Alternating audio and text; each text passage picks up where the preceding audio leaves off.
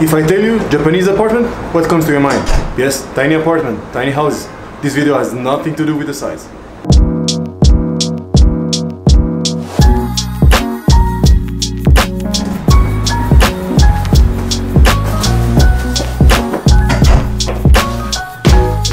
So in this video, I'm going to show you 7 special features that you can find in a Japanese home. And by entering the home, I just showed you the feature number 1. Behind me is the entrance, but in Japan it's called a genkan. So the purpose of a genkan is that when you enter a home with dirty shoes, you take them off in this area. Then you put on some slippers and you continue into the home. That's why you will almost always find difference of levels in entrances in Japan. So usually you will find some type of closets, you can put your shoes inside. We are pretty lucky, we have 3 big closets, but we have 5 living in this apartment, so we need the space. Feature number 2. So in Japan, there is no central heat or heated floors. So during winters, when it gets cold outside, to heat up the apartment, we use this. Yes, an AC unit. During the summers, it cools off the apartment, and when it gets cold, you use this to heat up the apartment. And we have one in almost every room of the apartment.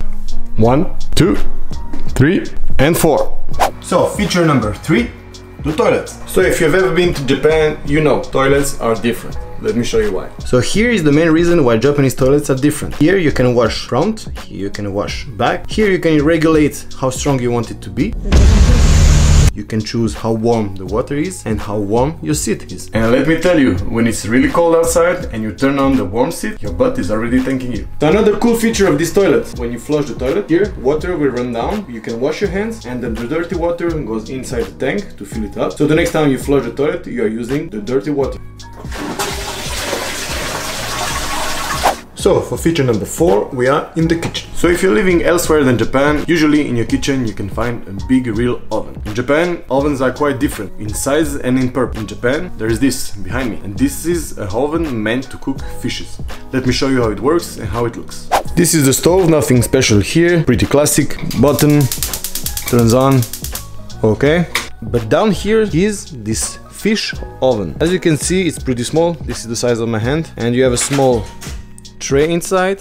Put your fish inside, and as you can see, it's pretty narrow here. See the size of my hand? I can fit 3 fingers there. So don't expect to put an entire turkey or an entire chicken inside, because it won't fit. We were used to cook a lot in the oven since we are now in Japan, because this is pretty small and quite different from what we are used to. We ended up not using it at all because we are not cooking so much fishes at home. So yeah, that's a feature that we won't be using so much.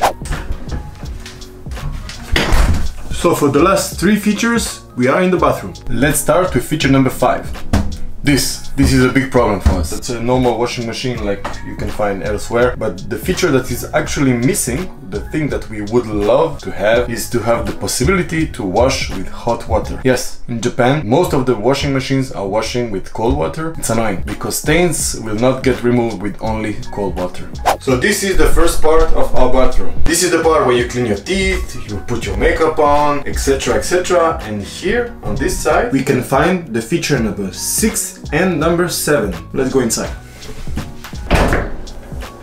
So let's talk about the feature number 6 first. So this entire space is meant for you to shower. No need to worry if the water goes everywhere. It's meant for it. And once you are clean, you can go in the bathtub, and let me explain why it's so. So usually in Japanese home, you have to take a shower, you have to clean yourself. Once you are clean, you enter in the bathtub full of hot water. It's meant for you to chill after a long day of work or just to relieve the stress. And this water is also meant for the entire family. So that's why you have to clean up yourself before entering in the water. Let me show you one thing. You see this? With the push of a button, I can fill up the water. I can also select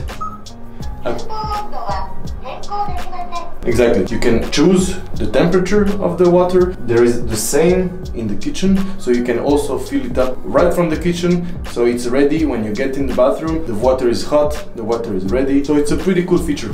And for our last feature, feature number 7, this. As you can see, we are hanging our clothes here. It's not because we don't want to put it outside, it's because this room is also our drying machine. And because this entire room is sealed, it will get really warm inside. So this is our clothes waiting to be dried. And here on the outside, you have this panel. Here, when you put on dry, you select the time you want it to dry.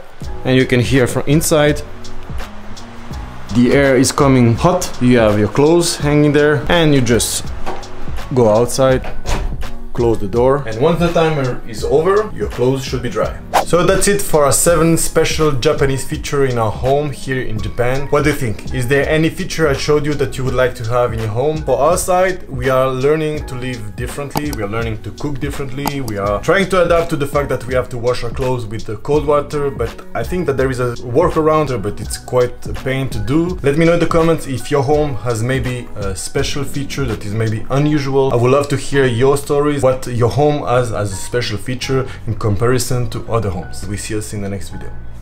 Bye.